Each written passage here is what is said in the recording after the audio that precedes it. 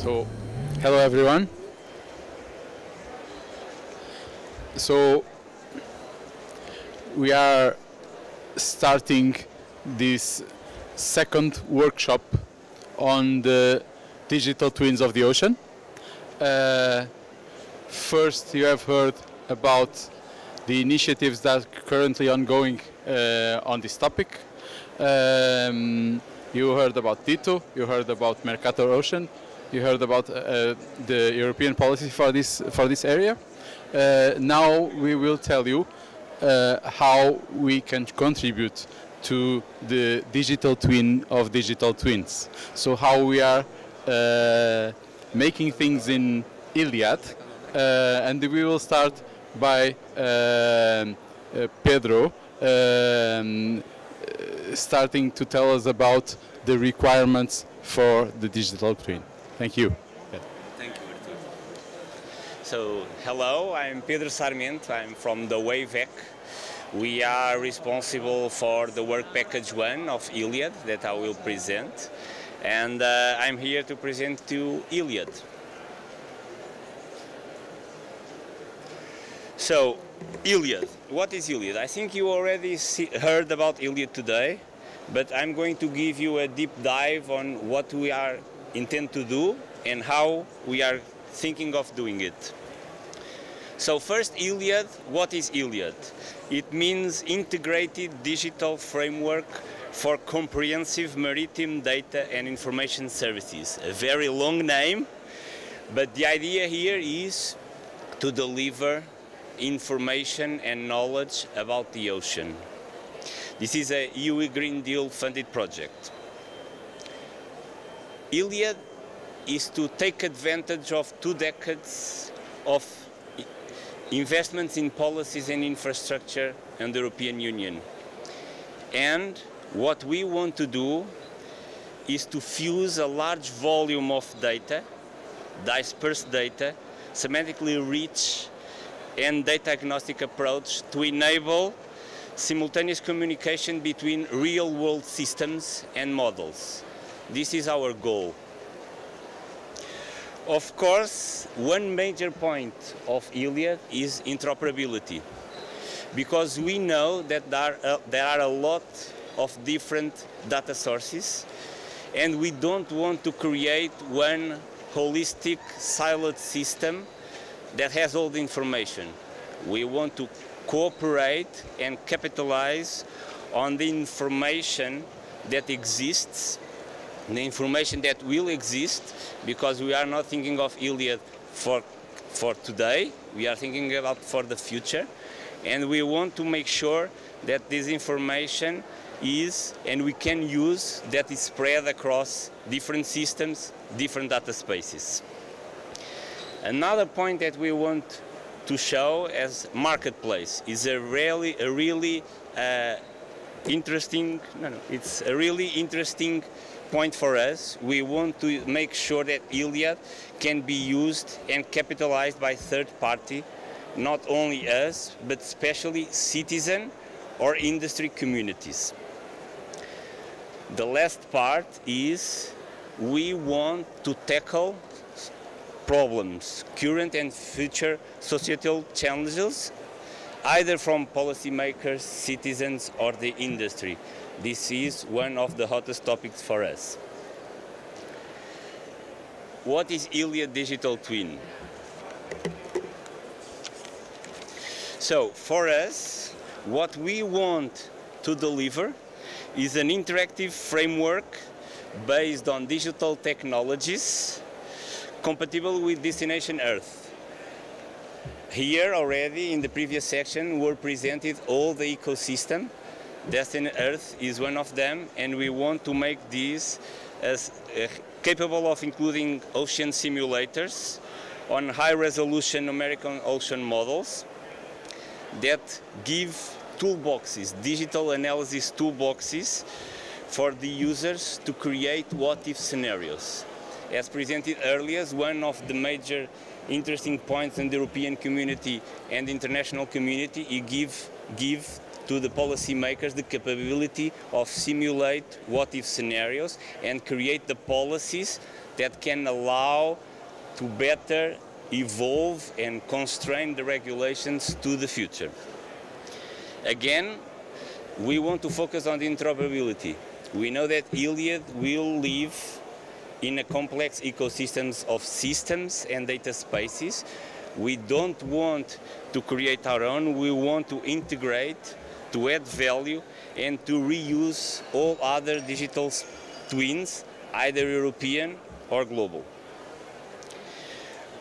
And we are going to do this on a system of systems architecture. Again, we don't want to create a siloed system with a huge data lake. We want to create something that is cost effective.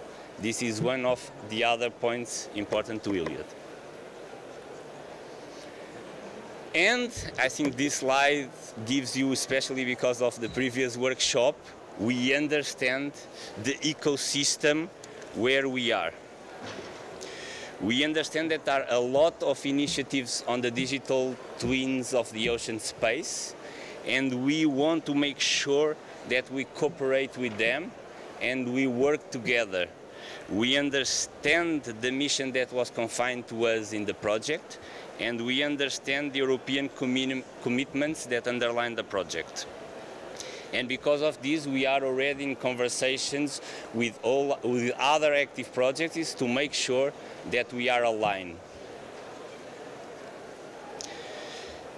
On ILIAD, we also believe, and I think what differentiated us is we want to be very end-user centric. We created our approach of the project based on what users want.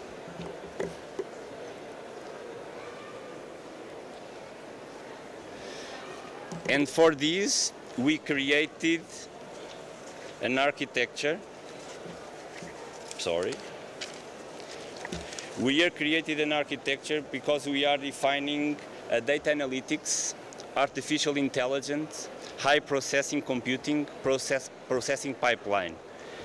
This is a very complex architecture, but this is aligned for the digital twins. And for this, we have created an approach to the project. We have multiple work packages, where I'm on the work package 1, that is the co-design of the digital twins of the oceans. Here is where the teams gather requirements in a co-design methodology and define the architecture to meet those requirements. Then we have the work package 2, that is the data acquisition and collection of existing databases. We focus on the sensors deployment, on the sensors input data, and the integration with other systems. Again, a special focus on the interoperability. We don't want to collect all the information, we want to reuse and integrate with other systems, with other digital twins. Work package 3 is the citizen engagement. Here we want to create a community of users around the ILIAD project. This is key for us. Work package 4, so after the work package 2, the work package 4 handles the interoperability issues. We want to have an European interoperability data space. We want to be heterogeneous, and we know that we will increase on the data sets and services available. So we want, and on this work package, we want to contribute to the European ocean data space. Work package 5 is where we have the data analytics.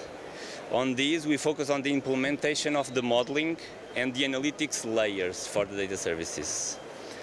Then work package 6 with the data visualization is where the user experience, the user interface design, dashboarding, and immersive visualization is defined, and all the user experience is created. And then the work package 7 with the demonstration of impacts of the ILIAD's pilots, where we want to make sure that the end user is engaged. We want to demonstrate the values of our products and services, and we want to assess the effectiveness of the digital twin of the oceans and the sustainability of the ocean ecosystem. So to do this, we have created,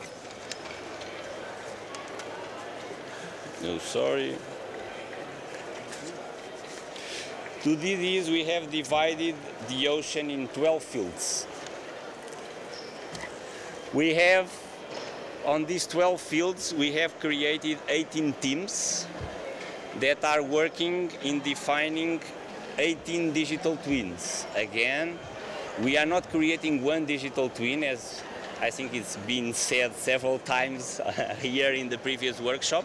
It's not one digital twins, it's several digital twins. Digital twins to resolve a problem, to address an issue. I can give you any examples, but I'm not going to cross all the 18, otherwise we wouldn't have the time. But maybe we can focus on the Met-Ocean one, because on our perspective this can be a base for the other different digital twins. We can focus on the aquaculture, where we want to create the digital twin for the cages, for the aquaculture production cages, and then create the fisheries pollutions. And then, on top of all these digital twins, and to finalize, we have the insurance field, where we can create the digital twins, that we have a new insurance models that will allow the insurance companies to support the activities and of the industries on top of the oceans. This is my presentation. Thank you. Do you want questions?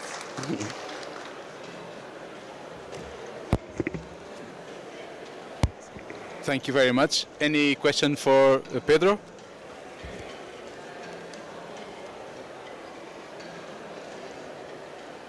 I mean, if not, I pass the word to Georgios. Georgios will be talking to us about sensors, but also about details on the pilots that use them. How to use it for exchange? This is the... Yes. No, this goes back, this goes forward. So hello, I'm Giorgos Sileos from Demokritos University of Thrace. I'm going to speak to you about key ingredients and examples on the successful implementation of digital twins in the framework of ILIAD. So, as you know, digital twins are the basis in Industry 4 and the revolution of the digital world. And as you know, digital twin, from the previous session, we have defined that the digital twin is a digital representation of the physical state, of a physical system and its components. So you see here that we have an oil platform which is affected by the environment and the oceanographic conditions, but it also affects the environment and it operates on a daily basis. And then we have the digital counterpart, and in order to create a digital counterpart going from the physical to the digital space, you need to have sensors, we need to run models to gather big data, store them in a cloud, and perform analysis with AI algorithms and machine learning tools. Now, in order to, if we develop this digital twin, then we have to go back and to make a connection with the physical space in order to optimize the operations, run a series of controls and tests, and diagnose any problems in the operation of the systems, and be able to reach informed decisions. And this is the essence of ILIAD, really, because we will use all these cloud infrastructures, the data structure, the data sources, the hypercomputers to develop these digital twins that Pedro introduced to you earlier, and I will give you some examples, in order to create a series of applications for the various user groups. So these are the pilots that I will speak about. As you see, the offshore wind energy farms, the tidal energy farms, the harbor safety, onshore wave energy, fishery, aquaculture and mucilage, and oil spills as some examples that we will see today. And starting from a sort of initial classification of the digital twin case study, we can say that we can identify what we call one-way digital twins, which are a representation of the physical space to the digital world, but as you can see, we use sensors, we use models, we use big data, the cloud storage, the machine learning and the AI algorithms, but we are not able to go back to optimize the operations. And this is because in these digital twins, we have, for example, the marine litter case, or the pollution of the ocean, or the case of the jellyfish blooms, or the case of the oil spills, or the ballast water, or the metocean conditions. These are digital twins which are considered more marine environmental or ecological digital twins, so we are not able really to control the evolution of the phenomena and the processes that we are digitizing. So in this particular case, I will speak a bit about the oil spill digital twin that we will develop in ILIAD. As you can see in the center of the slide, we have in a previous project called TEC4SEA, being able to standardize a process in which we have downscaled and coupled a series of models like the hydrodynamic model, the wave model, the biogeochemical model, and from there we are able to run thematic models like the oil spill model. But how do we know when the model needs to be run? How do we know when we have an oil spill? So for this, we in ILIAD start to work on an event identification pack, which will give us an opportunity really to know in a near real-time mode the occurrence of an oil spill. So we scan satellite images based on a series of algorithms that identify the spectral signature. We also scan the social media posts in order to see if there are any oil spill references in a specific area that we work in, and then we use Citizen Science app for oil spill records. And all this is formulate the event identification pack that can then be able to trigger the Marinomica package. And from there we are able to alarm and aid the authorities about and seek for their response, and use again the sensors, the citizen science apps and the social media posts in order to evaluate the operations. So for us this is a full circle of an oil spill digital twin. In a similar manner, we can also work with a mucilage. Mucilage is the SIS node, is the occurrence of eutrophication events. We had a series of events recently in the Sea of Marmara in Turkey. And as you can see, again, we have developed a series of algorithms in order to scan the remote sensing images for spectral images, the spectral indices calculation. And from there, using machine learning classification, we will be able to identify the presence of mucilages in the sea. And from scanning the Twitter posts through this algorithm, we are able really to identify the presence and the occurrence of such events in order to trigger again the models, and from there to be able to run what-if scenarios, based on which we will be able really to inform the authorities about the probabilities of such events. The Metocean Extreme Events Digital Twin, again, starts with a conventional prognostic numerical models, and then it utilizes also data from existing resources, from satellite, from sensor networks, databases, large-scale models that are fed to a series of AI algorithms for data that are being fused.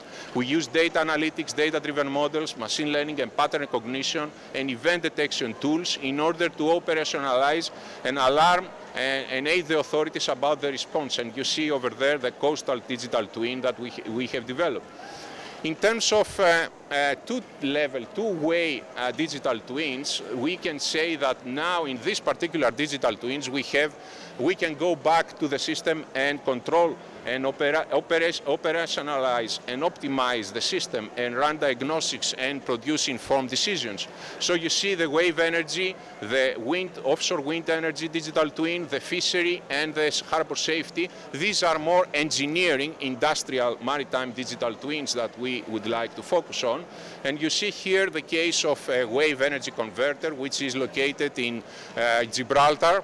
And this is a single point absorber system. We will run a series of models to produce and simulate the offshore winds, from there the offshore waves. We will transform the waves as they approach the nearshore zone, and from there we will deploy a series of sensors and we'll run dedicated wave energy conversion models to analyze the behavior of the floater, and then we will go at the end of the system to understand the electricity production, to forecast the electricity production, how much of the electricity will be stored and how much will be taken to the grid. And of course, all this exercise is done to optimize the layout of the wave farm, to operationalize the decision making, to prevent the mechanical damage from extreme wind and wave conditions, the corrosion alert, and to run operational prognostics and to improve the assessment of sighting of such systems in the ocean. In a similar manner, we have also the fisheries digital twin. This is the case of a digital twin that we run in the North Sea, and we have a series of sensors deployed in fishery vessels. And like the towing sensors, the fuel consumption, the landings, and the GPS, and we are able to synchronize the data and push them to the cloud. And from there, we will be able to assess the catch probability, the fuel efficiency, and run more effectively ecosystem models. This is the work which is done by ILVO in Belgium, and it's about the fishery twin in the North Sea. In a similar way of thinking, we have the harbor safety digital twin, where we have, again, a series of boats which are equipped with sensors like GPS, meteorological sensors, echo sounders, and sensors on pitch and roll of the boat. And we will complement the sensors with benthic systems, and we will run sediment transport model. And this is done in order to be able to make predictions about the waterway bathymetric changes, the sedimentation rates in harbors, the dredging recommendations, and to improve overall the harbor safety of the system. So I think that I gave you a good example of the digital twins that we run in ILIAD, just to give you an understanding of the main ingredients and novelties that we will have in ILIAD. We will deploy a series of sensors like gliders, drones, microplastic sensor, drifters, echo sounders, LiDAR systems, low-cost sensors, and we will run a series of models, coupled, downscale, hydrodynamic models, wave, biogeochemical, ecosystem, oil spill, and models from GFT to CFT. And all these resources from the satellites as well will be fed to the AI algorithms for a series of data manipulation, together with the citizen science data from a series of social networks and the semantics.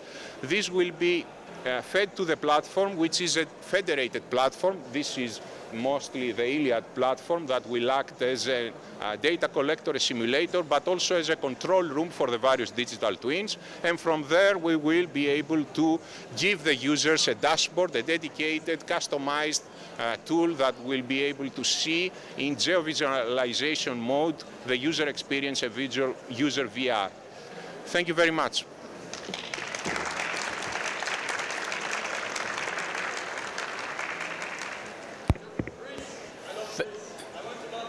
Thank you, Giorgio.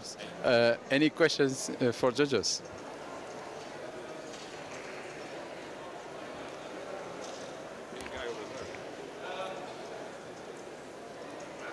Yeah. Thank you.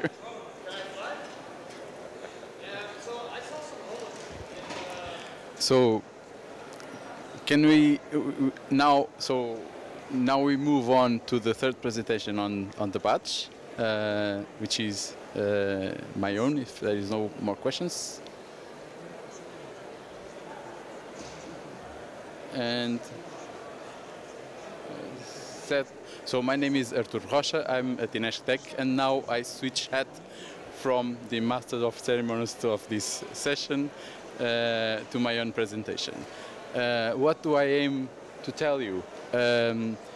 To give you a bit of this closeness of how we implement modeling and decision support in ILIAD.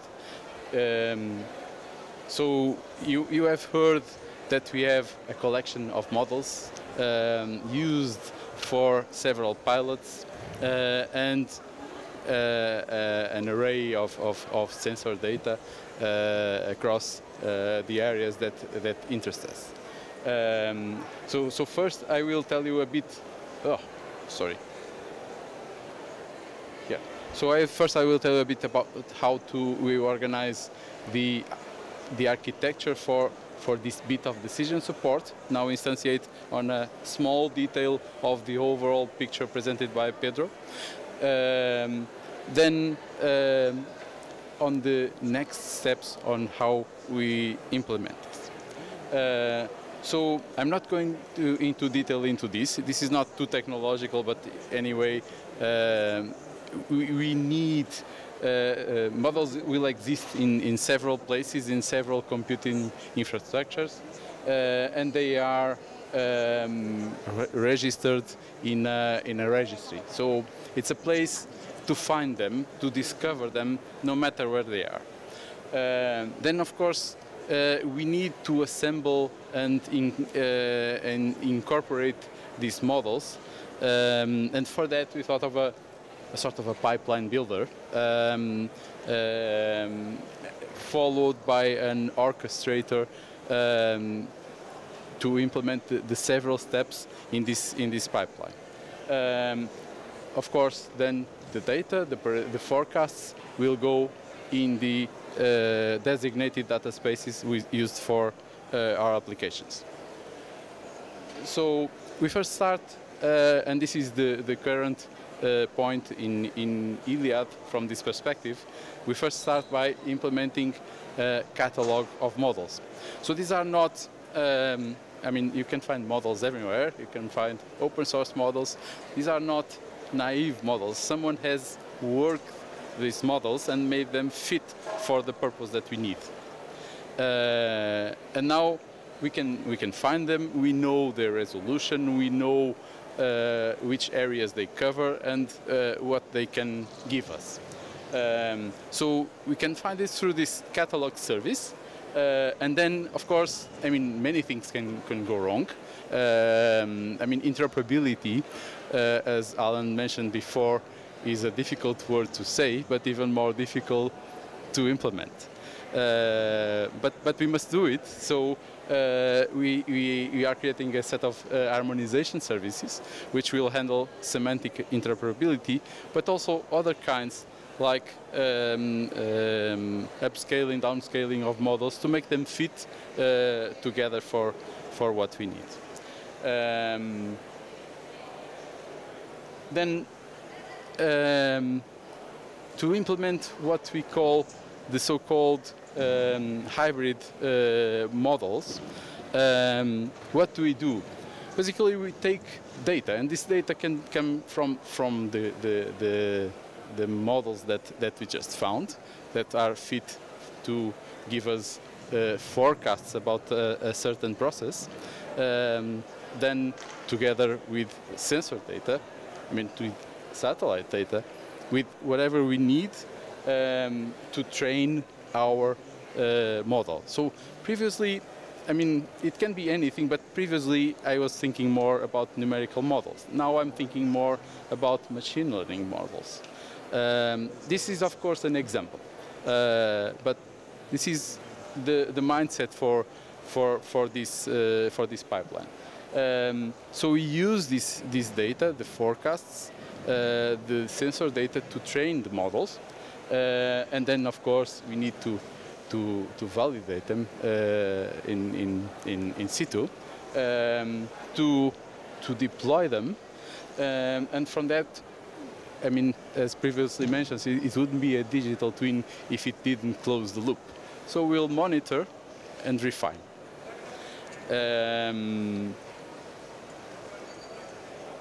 So this is also a very simplistic example on how we plan on to support decisions. Maybe decisions are somewhat simple, so maybe we just need to monitor a stream of data. Maybe we need to monitor 10. Maybe it's a more complex scenario, and we need to do the so-called what-if scenarios as well. In any case, what is depicted there is a complex event processing system, which we will use to, I mean, it can be extract tendencies, it can be determine extreme events, it can be anything. But at the end of this pipeline, this decision pipeline, we will have events, we will have notifications that will help whoever is in charge of this site, of taking decisions. And so in this last slide I put some highlights of this process. So first, discover models using a catalog service. Then, of course, adopt the best practices and community standards to harmonize and to interoperate with the models. Leverage on AI, on machine learning, to have enhanced predictions, and through them empower decisions using adequate tools that will turn out into, let's call it, apps to help decision support. Then, again, close the loop, monitor and refine. Thank you.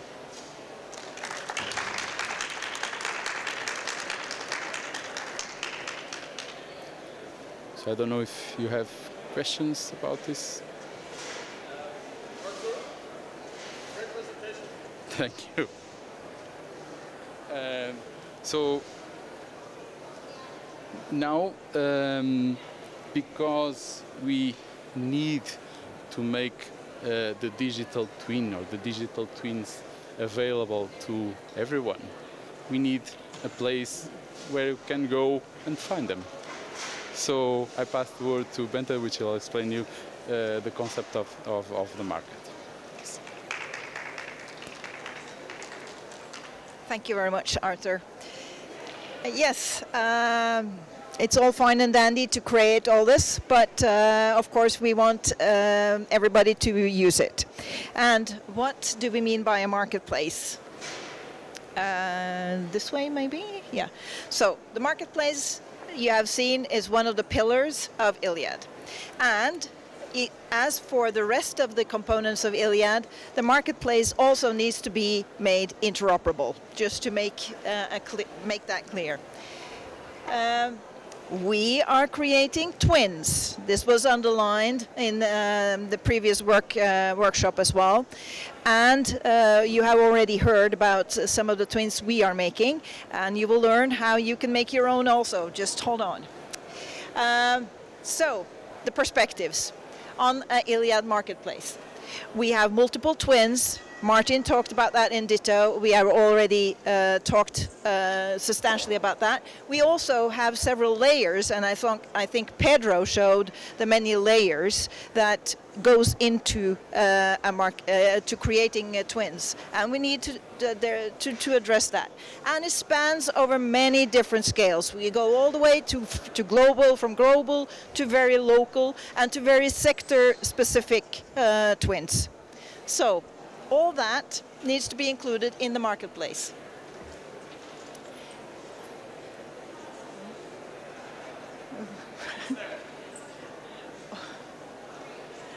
Is it, where am I going to?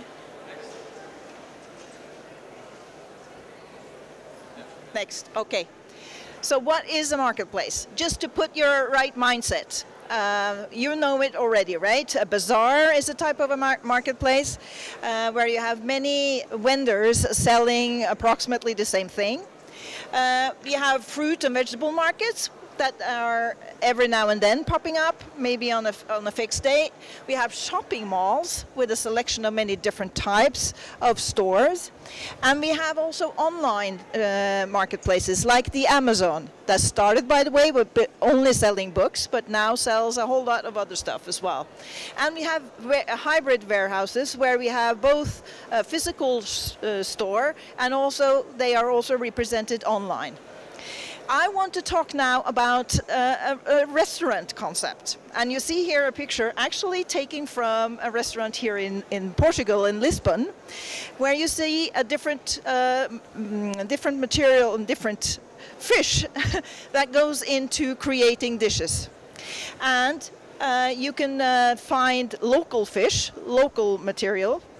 You can find also material, for instance, from Norway. The bacalao, the cod come from Norway. And you have maybe some prefabricated food ingredients, etc. So you find a whole range of merchandise in a restaurant. Now, you can present this as a menu, so you can pick and choose for people so they don't have to decide so much. It's easy, I want that menu, or you can have a la carte and pick individual pieces, or choices, dishes. Now, this is somewhat similar to what we want to do in the ILIAD marketplace. We want to offer all the different components that goes into the digital twin. And you see below, I don't know if there's a pointer here or... Yes? You see here the different steps.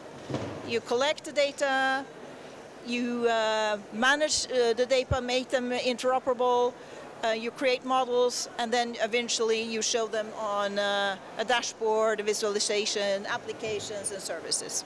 So all of that goes into our components of a digital twin. Now, very simply, we have products and we have services, but we also have an innovation booster. And that goes on top of the restaurant, because sometimes you are so inspired by the restaurant, you want to make your own restaurant.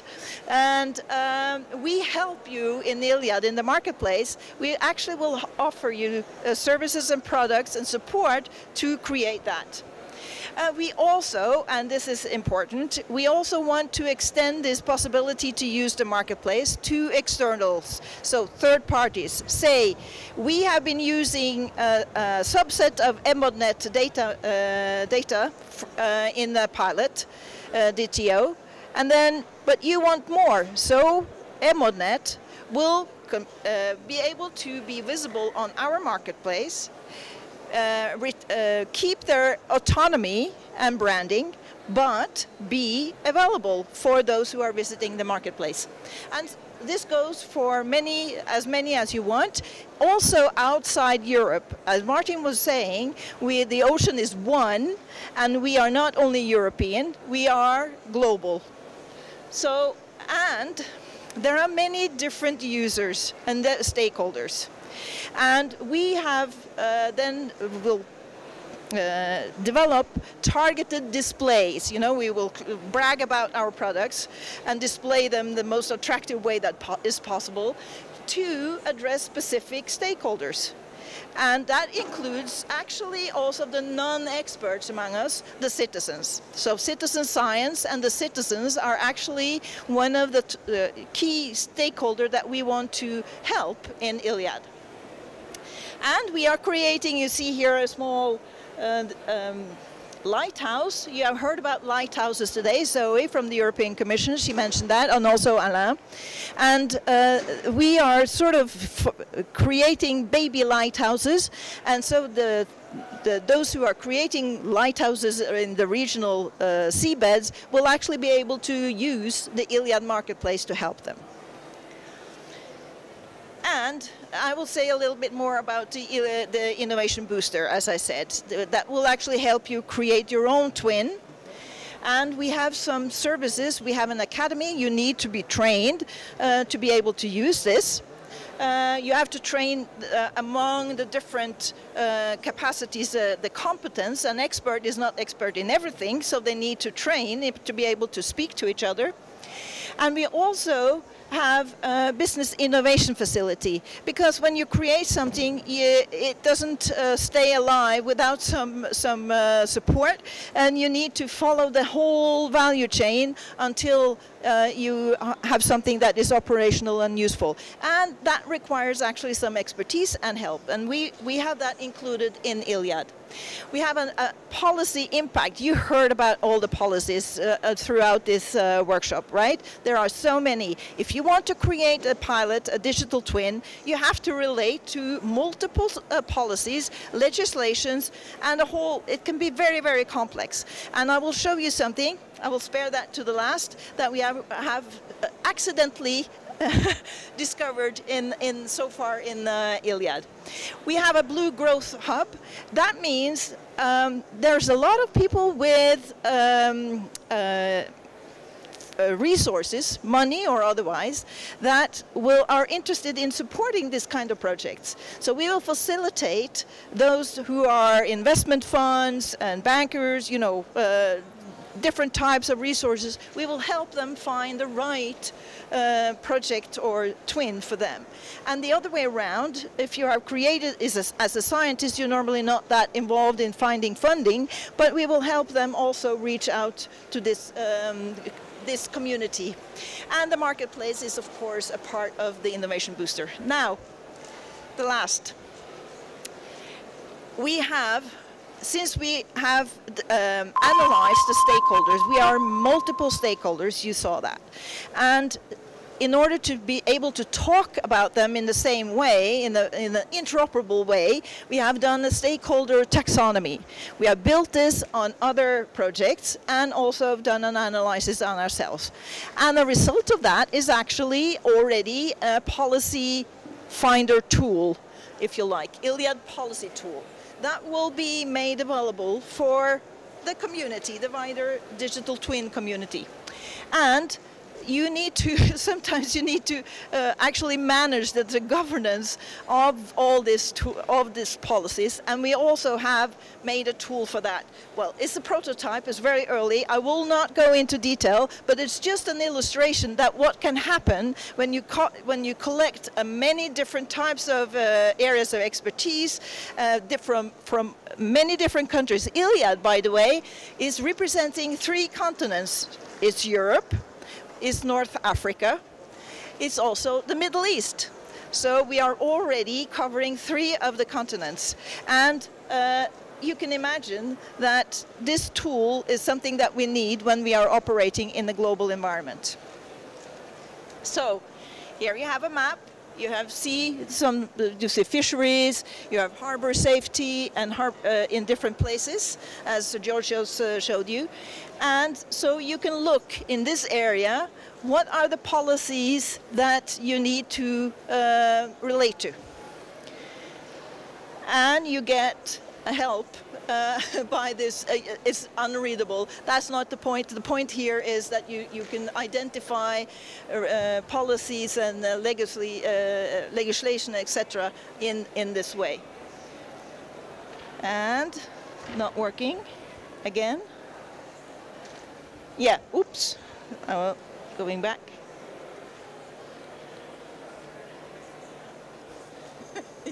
Yeah. Okay. So you see here how we are using this stakeholder taxonomy that we worked on together. That is continuously being developed because when interacting with the community, you will discover continuously new things, and you get then a tool to manage all this. Okay, that was it from me. Please contact me if you need to talk about collaboration.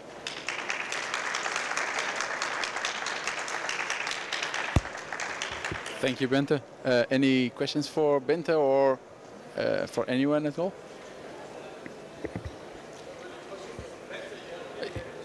You can come here.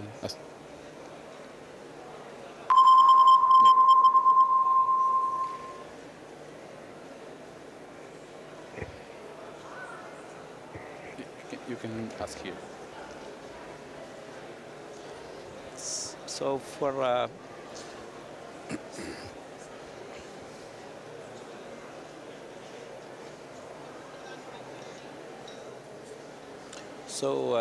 thank you very much for all the presentators, and so for I think is it yes, we're here.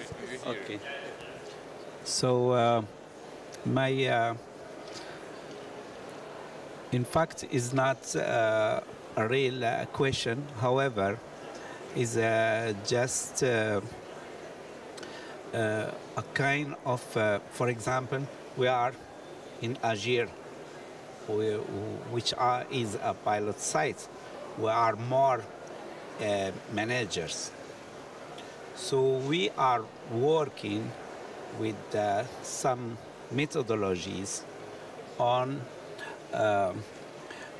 value chain. And there is many things that are coinciding with your approach, because as you said before, so we have many levels, many layers of for example, the pilot site, the end users, fishermen, but we have other high level of policies, ministers, etc. So now we are little bit selling ILIAD in Morocco, which is not that easy, because we need to update to people that because as you we are little bit in Algiers how to say accustomed or to this from Odysseus. Right now we are carrying many skills. However, it's still complicated. When we are talking last week, we were talking about the digital twinning, which means that we have two oceans, one physical one and numeric one, which is complicated too.